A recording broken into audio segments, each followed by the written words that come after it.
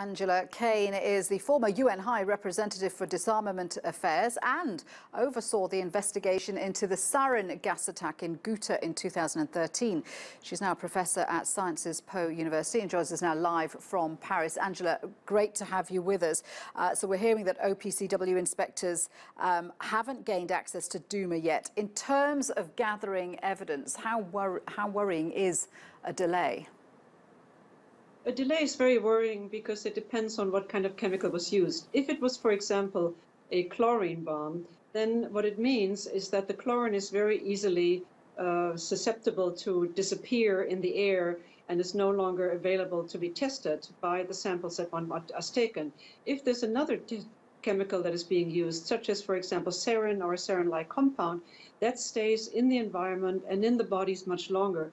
That can be up to 6 months, for example. But chlorine evaporates very, very quickly. And so even if the attack happened on the 7th of April, one wonders if actually something could still be found as credible evidence in terms of the samples. What will happen is that you have people interviewed and they will be able to give evidence.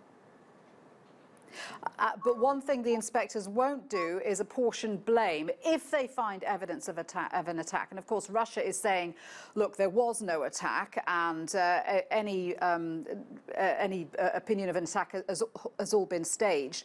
If there's evidence of an attack, OPCW inspectors won't say who it is they think carried it out.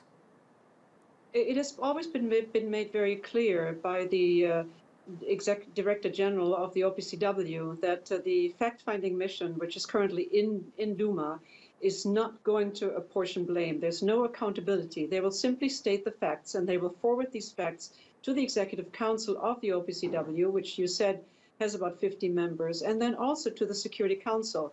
The Security Council of the United Nations meets once every month on this issue to basically say what is left of the Syria chemical weapons program. If anything is left, what have you been able to do? What have you achieved? What has Syria told us in the meantime? So there's a very strong dialogue going on, which basically looks at this every single month. Now, your team had challenges during your investigation on the ground in 2013, including being shot at. How difficult is it for a team to operate? It is very difficult. And I remember when we went in 2013, first of all, you have to understand that the Syrian government has to give agreement to the team to deploy into a specific area. In our case, it was very difficult also because there was fighting going on, and the government said we cannot guarantee your security. So that was one of the issues. But it's absolutely crucial that the team has access to the site, because only then can they take samples from the bodies, from the people, can get first-hand stories, and then also have a chain of custody for the samples. And that is actually giving the final proof. The fact-finding mission of the OPCW until now has not been able to deploy into Syria for other investigations simply because the security situation was not good enough for them to go in. But what is it that it's hoped will come out of the fact-finding mission? Because obviously back in 2013, the plan was to ultimately destroy Syria's weapons stockpile. I noticed that, that chlorine, actually, it wasn't one of the chemicals which was included in that plan. But clearly, Syria, even after that destruction of its chemical weapons stockpile, is still able to carry out attacks. So what needs to happen going forward? You're right that chlorine is not part of the chemical regime in terms of chemical weapons. Only when you use chlorine in massive quantities, excessive quantities, and you use it as a weapon to intimidate people, to affect people, possibly to kill people, then it is considered a chemical weapon. But chlorine is commercially available. It is always there. But on the other hand, Syria has made a declaration at the time in 2013.